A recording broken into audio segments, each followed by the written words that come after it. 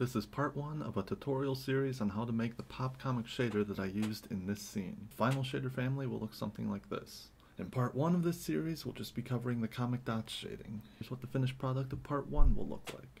A simple comic dots shader with adjustable scale, influence, and color. So anyway, let's begin. Open a new project and delete the default cube. Add a UV sphere and shade it smooth. Change the light to a sun and change the intensity to 3.5. Rotate it to about here. Hit 1 on your numpad and then hit Ctrl 0 to move the camera to that view. Select your camera and slide it back and forth with G and ZZ until it's about here. Select your sphere and open up a shader window. Create a new material and name it Pop Comic Shader Tutorial. Add a Voronoi texture and connect it up with Ctrl Alt and left mouse click. Make sure you have the Node Wrangler add-on enabled. Delete the principled BSDF. Then add a mapping and texture coordinates to the Voronoi with Ctrl T click. To make sure you have the Node Wrangling add-on enabled, go to Edit, Preferences, Add-on, search Node Wrangling and make sure it's checked.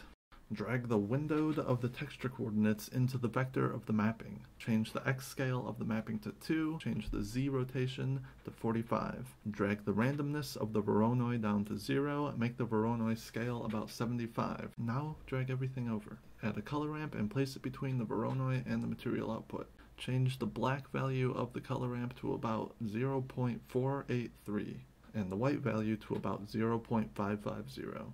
What this is controlling is the size of our largest dots, i.e. the dots that will appear in the darkest areas of our models. Now we want to make the dots rotate and scale based on the direction and intensity of a light source.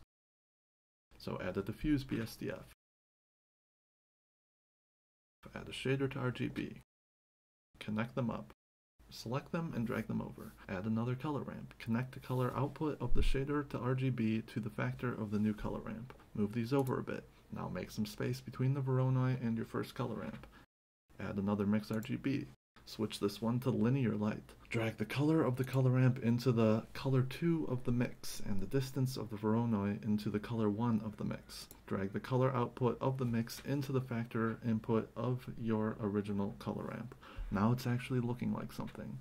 Now you can play around with the light and see that the dots scale and move with the direction of the light. Now make the black on our second color ramp a shade of gray. This will give us more of a gradient and make our light source appear stronger. Play around with this value until you get what you think looks good. Now zoom into your original color ramp and adjust the values a bit to make the dots show up a little more. We want the small dots to show up in the most lit area. Now go to your second color ramp and adjust your values to reveal a bit more white between the largest dots, or whatever you think looks good. Now we want to control the influence of our dots in a more elegant way. Make some space between the mix and your original color ramp, and add a mapping node, and connect it between the mix and your original color ramp. Now when you play around with these values, it controls the influence of the dots. Then add a math node. Switch it to multiply, and plug it into the from min of the mapping. Change the lower value of the multiply to 2. This will make everything go dark. Don't worry, there's a reason for this. Now let's move everything around really quick, and add another math node, and leave this one as add. Change the second value of the add node to negative 0.980. You could make this a subtraction node and set the value as a positive 0.98. I just arrived at this number through trial and error, so I just do it this way. Anyway, change the top value of the add node to 1, and connect the add node into the first value of the multiply node. And now everything looks exactly as it did. These two nodes are for when we add everything to a node group, but let's find a better way to change our colors before we get into the node group. Right now, we can change the colors of our color ramp directly, but that doesn't do us much good as we can't edit a color ramp from outside the node group.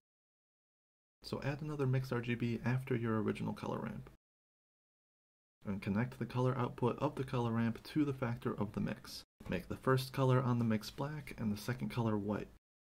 And connect it to the viewer. Once again, it appears that nothing has changed, but now we can change our base color and dots color by editing the colors of the mix. As such. But why do it this way instead of just editing the color ramp? Well, like I said, we need to be able to edit these colors from outside our node group. So change the colors back to black and white for now, and then highlight everything left of your material output. hit Ctrl G. Now all the highlighted nodes are inside a node group. Hit Tab to exit the node group, and see that we now have our own little node that we made. Hit Tab to get back into the node group. Now we have this new node that appeared. This is your group input. Grab it and bring it over to the mix. Grab the clear dot from your group input and drag it into the second color of the mix. Press N to open the side panel. Select the color 2 and change its name to base color. Press N again to close the panel. Now drag the clear dot of your group input into the first color of the mix. Press N to open your panel back up. Select color 1 and change its name to dots color. Close the side panel, press Tab to exit the node group. Now you can see that we have the two colors on our node, and they can be changed without having to mess with the color ramp. This node group can now be added to any material like you would any other node, just by hitting Shift A and searching node group. But let's make this node group unique and change its name. Open up the side panel again with N and open the Properties tab. Change the name to Adam Sleepy's Comic Dots Shader. Now we want to be able to control more than just the colors, so select your node group and hit Tab to get back inside it. Select your group input and duplicate it with Shift D. Bring it over here. Drag the clear dot into the top value of your add node. Open up the side panel with N, change value to dots influence. Press Tab to exit the node group and check to make sure our influence control works, and it does. Press Tab to enter our node group again. Now let's add a way to control the scale of our dots. Bring this group input over a bit, move over your texture coordinates and mapping, and finally drag the clear dot from your group input into the scale of the Voronoi. Open the side panel with N, change the scale to dot scale. Press N to close the side panel, press Tab to exit the node group, and test that our scale control works. And it does. Kinda looks better around 50, but I'll just set it back to 75. Now maybe you think dot scale should be above dot's influence on the list, so let's change that. Tab to get back in, and to open the side panel, make sure dot scale is selected, and then just click this up arrow. Tab to exit the node group, and that's it for part 1 of the tutorial series. In part 2 of this series, we'll be adding hatching to this shader, with all kinds of adjustable sliders as such. And that's it. See you in the next video.